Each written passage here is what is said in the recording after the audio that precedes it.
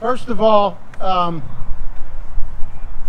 if you see all the tables and the arrangements and everything on them, I've got to identify some people that helped set up. Where's Tina? Of course, Alan, his daughter Shelby, his son Levi, Jerry Stonebook, Gary, Lanny, and a few others.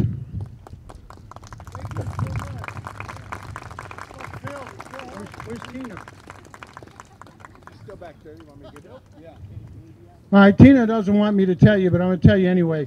All these arrangements on the tables were done by Tina Van Ness. She worked weeks, hours to do them. She worked very hard.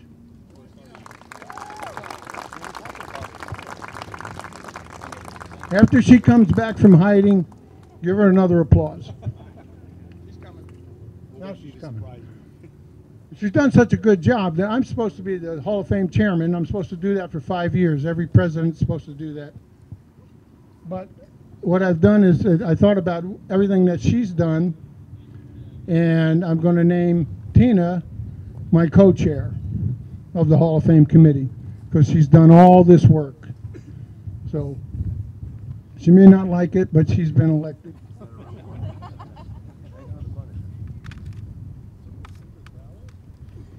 Also, where's Mr. Bud Sanchez? Buddy, come on up.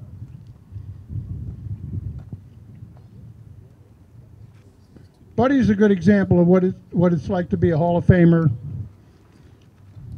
ball player, community service. Bud put together a fundraising golf tournament, and the proceeds are going to go to the Hall of Fame committee so that we can pay for some of these things out here. So without any other thing to say, I'd like you to say something. Real quick, I'll try to make this real quick, is we had that fundraiser. My goal was 50 players because I wanted to get it started. It's the inaugural golf tournament. And we can raise some good funds. We can do some good things. We can do some sponsors. And anyway, so I thanked the board for allowing some of the teams to come out. We had some cancellations, so I ended up with 38 players is all I ended up with. We had fun.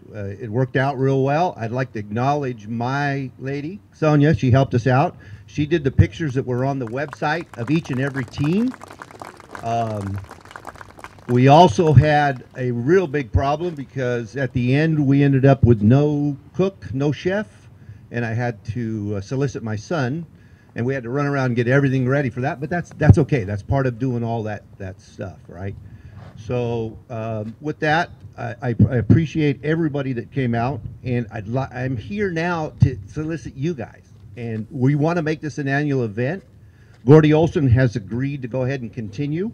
So we're going to try, and we've got to schedule this way in advance to make this work. So we're going to try to get a lot more. We're going to try to get some more participation. We had JT. You should have seen the pants on that. Boy, he was gorgeous. So we had all that. Without further ado, please think about that. Let us know. We'd like to do that. I have funds right now for them. That's how I raised it. I didn't know which way it was going to go. Alan ended up with a check from PK, so you've got an extra 100. When I finished, I made 2 checks. So I'd like to congratulate the inductees before I leave, and the nominees, because this is a great organization and it's a lot of fun. And with all that said, I'd like to give you guys the checks that we ended up with, our proceeds.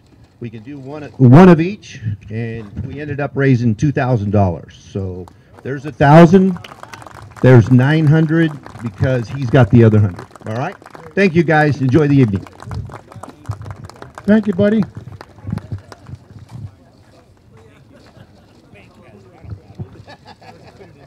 Well, I didn't know which way. By the way, you got nominated as Hall of Fame. She's here now. She tried to hide. Tina, would you please stand up? Do I have to? Yes. This is the young lady that made all these arrangements. And she is now Sacramento Men's Senior Baseball League Hall of Fame Committee co-chair.